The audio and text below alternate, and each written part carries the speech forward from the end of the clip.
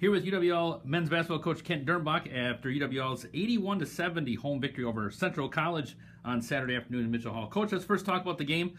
First home game, so it's always nice to play that first home game, including for yourself here at UWL. Just talk about that at first.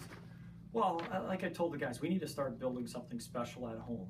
Where our scrimmage was on the road, our exhibition game was on the road, and our first contest was on the road. And finally we were able to get back home. And I just challenge them, to have your parents, have your fans, to have other people in the community recognize, just how hard and how good we potentially can be this year. And for stretches, I thought we did that tonight, Dave. We certainly did not play a sound and 40 minutes of basketball, or we're not even close to the level that I want us to be at, but we were really, really good in stretches. And because of that, we were able to have a little cushion into halftime, and we did just enough in the second half to really kind of weather a little bit of storm and some awkward moments that we had on offense. Yeah, the game was tied 4 times in the first half, 6 lead change in the second half, and you made a big run there to end of the half on a 17-6 run, so you led at the halftime over the Dutch 45-34. They did make a run at you, like you said, in the second half, but they could get no closer than 6 points in that second half. Just talk about how your team, kind of did take that storm from them and then held them off. Yeah, unfortunately, that's the second straight game that we've turned the ball over with much more regularity in the second half than the first half. Luther on the road, we had 5, and I think we finished with 15, so 10 in the second half. And in this game, we just had 4 going into the locker room and then finish with 13. And a little bit that has to do with wind, conditioning, just not being sound and being careless with the basketball. And that showed up tonight. And it's something that we're certainly going to have to clean up with this week coming up for Turbo and 2 other home games against nationally ranked teams and teams that are going to make the NCAA tournament. And we're going to have to play much better and be much more sound in the second half, Dave. You did force Central to 22 turnovers, shot clock violation as well. You only had 13 turnovers yourself, and you had 13 steals. Just talk about your defensive effort today. Yeah, fortunately, we've been able to turn teams over.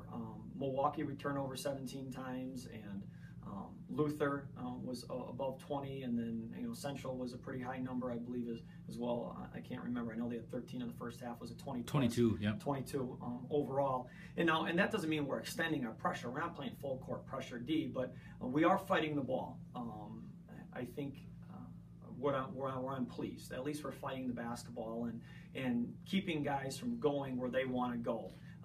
Where we can disrupt the other team's rhythm. But we're going to have to stop guys from, we have to force guys and force teams to miss. They shot over 50%, I think, in the first half.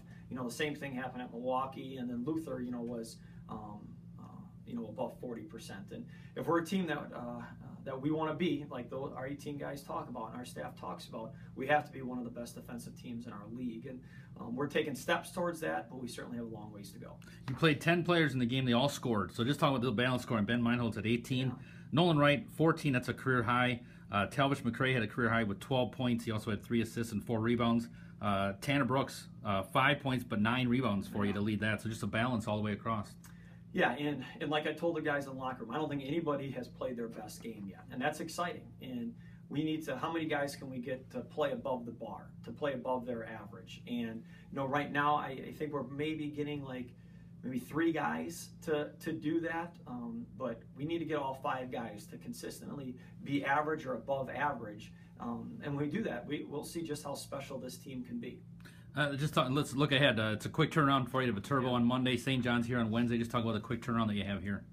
Well, Viterbo's playing really good basketball. They've won 6 in a row, and there's certainly going to be a lot of intensity, to that game, and our guys are excited for it. We just have 1 day of prep here, before that contest, and heading over there, and we're gonna have to steal that game on the road. They're certainly not going to give it to us. We're going to have a great defensive effort, and if we do that, then our chances of winning that ball game goes up. But that's going to be a tall task, Dave, and certainly one that we're looking forward to doing and completing. Final question for you, just how you're feeling going in. You had 2 games into your, with the exhibition game against Milwaukee, but 2 games into it here.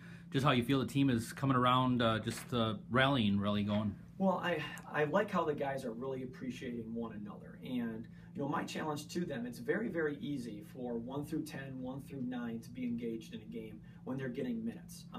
what makes a team special is 10 through 18, and right now I'm really pleased with that, because those guys have to beat the top team when I split them up in practice, or when we do drills, or if we do 2 even teams. Though guys that aren't getting consistent minutes, they have to compete, and if that top team, those top 8 guys are not performing, they need to lose. They need to lose drills, and that's probably the thing that I'm most excited about. Not that that top team is losing drills in practice, but they are playing hard, and that second group, when we match them up, certainly has taken it to them, and they've taught lessons to that first group, to that red team that we have. And if we continue to do that, have really competitive practices, then we have a chance to get better each and every day, and that's what we look forward to doing, Dave.